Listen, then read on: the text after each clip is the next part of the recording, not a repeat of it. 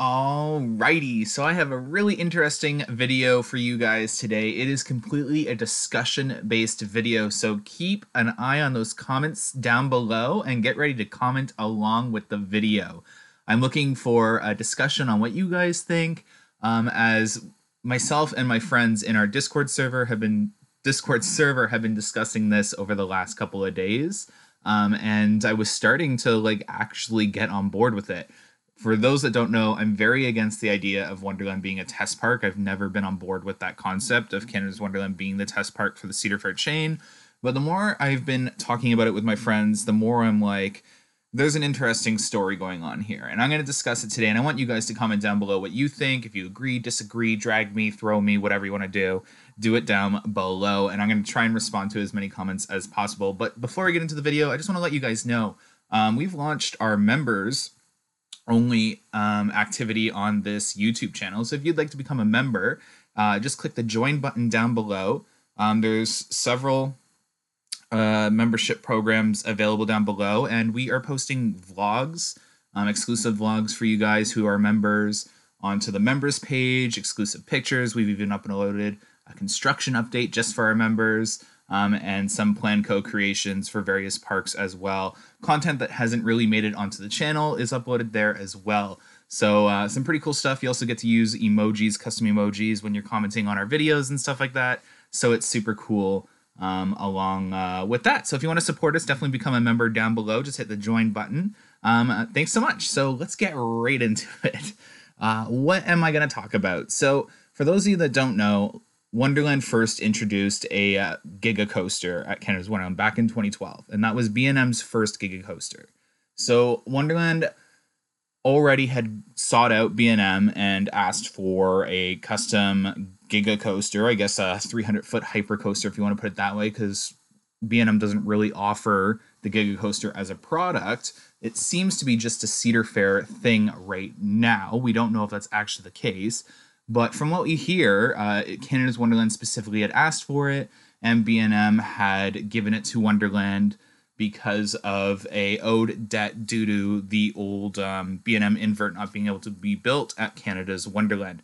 Now, I don't know if that's necessarily true. That rumor has always been in my head. I don't necessarily know if that's entirely true. There's no merit to it. No one's actually asked and gotten the real answer. Eventually, one day, maybe I'll get up the courage and just ask someone at the park if there's any truth to that rumor. But nonetheless, Canada's Wonderland was the first park to get a B&M Giga Coaster. And then thereafter, we got a 4D Dark Ride Coaster, a first of its kind as well, with a unique drop track. It was designed partially in-house and built in-house, mixed with trial tech as well. So that was quite interesting. And then after that, we got Yukon Striker. So Yukon Striker is a unique dive coaster, and a lot of people might be like, it's just a dive coaster. Well, no, a lot of the elements were asked and designed by Canada's Wonderland, like the vertical loop and the ending helix to represent the ride that it currently, or it used to sit in its plot of land before. So that's where it gets interesting. Every coaster that Wonderland's been building since the Cedar Fair takeover essentially has had some sort of uniqueness to it to separate it from other parks and even parks in their own chain. It seems like Wonderland likes to order a B&M coaster or a product and push that a little bit out of its comfort zone. So that brought us to the question, maybe Wonderland is going to continue to get B&M roller coasters, and we're going to see these unique elements or the unique variations of that coaster compared to the sister parks or parks in the chain or even outside of the chain. So for example, maybe we'll see a wing coaster coming to Canada's Wonderland with some sort of uniqueness to it that we haven't seen yet, just like Yukon Striker. It's an out and back dive coaster with a vertical loop and a weird helix at the end,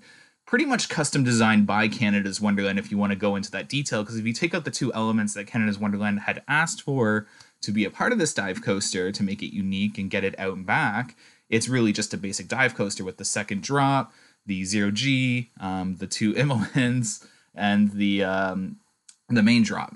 So everything else that Wonderland needed for that dive coaster is what pushed it past a basic dive coaster, essentially. So it's an interesting topic of discussion because it brings up the question, then what's next? What coaster could be next for Canada's Wonderland? What's that going to look like? Does that mean we're going to continue to see B&M roller coasters at Canada's Wonderland? And are they going to continue to push the envelope in terms of similar products at different parks? So are we going to get a wing coaster with unique elements? Are we going to get a flying coaster with unique elements? Or, other models like a floorless coaster with unique elements? What else is Canada's Wonderland going to order? Or are we just going to go back to basic coasters like a mock double launch similar to Copperhead Strike at Carowinds? Definitely want to hear from you guys about that. So at this point, comment down below.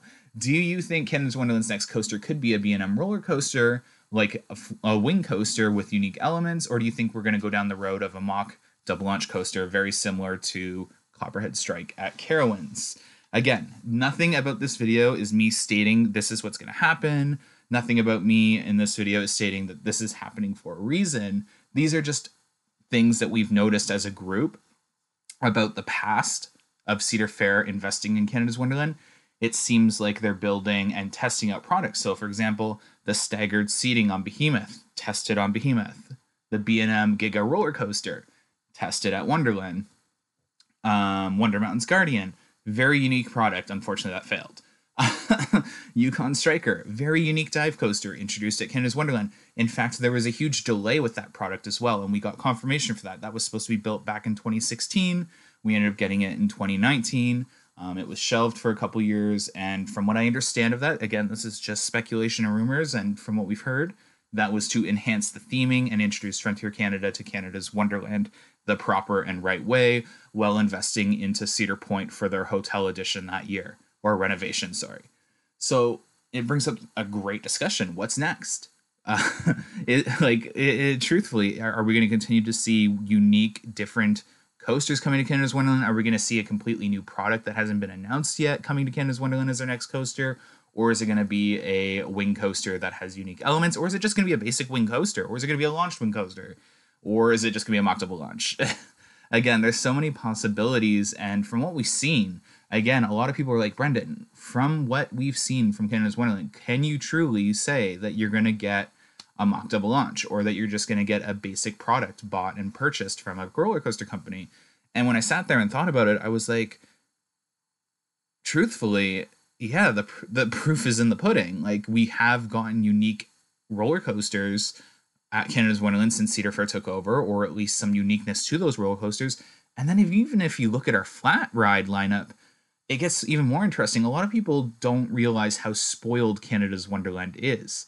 Every year, Canada's Wonderland gets a flat ride of some sort, or a kid flat ride. And then sometimes we even get two flat rides, an adult flat ride and a kid flat ride. And then we get our roller coasters, and then they slowly invest in other things during those years as well. So Canada's Wonderland's truly a spoiled park if you look at it as a big picture. And our flat rides that Cedar Fair have been adding are very unique as well. It's almost like they're trying to make Canada's Wonderland like a really unique place where coaster enthusiasts go, they may not have Steel Vengeance or Iron Gwazi or, the best roller coaster in the world. And they may not even have a roller coaster that's in the top 5 or 10 in the world, but it's got some really unique things that I can't get any other park. So I'm going to go there. Or, Americans even thinking that way, because obviously they're not after the roller coaster enthusiast in terms of a market, because they equate to literally less than 1% of their attendance. But what could they possibly be going after? Trying to separate themselves from other roller coaster or theme park companies out there, like, very different from a Six Flags park, very different from their other Cedar Fair parks as well, something unique. And that's truly what I think that Canada's Wonderland and Cedar Fair are trying to do with Canada's Wonderland. And it's very interesting to think about what could possibly be next at Canada's Wonderland. And the more I thought about it, the more I've just, I get more confused and lost. As you can tell in this video, again, a lot of you may be listening to this video expecting that I'm giving you facts. It's a discussion-based video. A lot of my videos coming out over the next couple days are going to be discussion-based, just because I don't have anything to back up a lot of this. And again, any of you that watch my videos know I always say take things with a grain of salt whenever I need you to take things with a grain of salt, and that this is an opinion and not a fact. This video is entirely an opinion and a discussion, and nothing about it is fact. And definitely look forward to hearing from you guys down below what you honestly think about everything that I just discussed in this video. Because Canada's Wonderland's got a really weird investment history since Cedar Fair took over. And the more I thought about it, the more I was just like, Again, same question. What's next? So again, last question to you guys. What do you think is next at Canada's Wonderland in terms of a roller coaster and even a flat ride? What do you think's next? Can't wait to read your comments down below. Thanks so much for watching this video. Don't forget to leave a like, comment, and subscribe if you haven't. Thanks so much for watching, guys. Have a good one. Bye.